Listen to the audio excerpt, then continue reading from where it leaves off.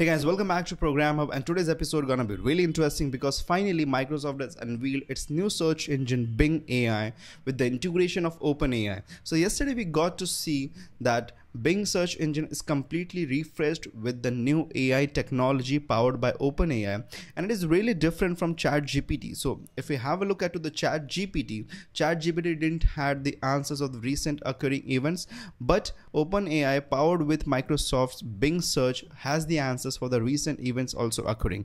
So this is really great, by the way. If you want to use the search engine with the AI feature, Bing AI, if you want to use that is available through a chat feature. So it provides you simultaneous answers. Whenever you search something onto the Bing search engine, you can get a simultaneous answer onto the right hand side of along with the search results. So that is really good. And if you want to get more into it, you just have a chat button next to your search where you can get ahead and ask more questions into it. Also, you can do annotations, you can ask anything to it. So if you want to go for a vacation, which place would be good enough for a vacation? If you want to write some essay into it, you can just ask to write an essay. If you want suggestions, if you want to write a letter, so whatever you want to do, this will be enabled into the new Bing AI search engine. And also there's a refreshed version of the Microsoft Edge browser that will be powered by the chat feature. So using that, you can actually get answers and much more better search results into it.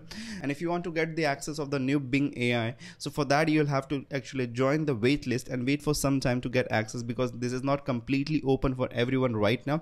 This has just been unveiled to some of the users right now, and it is currently being tested out, because this is not the final release version. We will get a final release version into some time. This was expected to be coming in March, by the way, but this is really early that Microsoft has showed this, because this is around just 2 weeks ahead when Microsoft announced its integration with the OpenAI. And now things are getting really tricky and competitive into the complete new search engine market, because we are also getting the reports that Google is also trying to integrate Bard, that will be another chatbot similar to what Microsoft has already done. So let's see what Google does now to this, because this is really getting competitive into the search engine industry, and this is gonna really change the entire future of the time.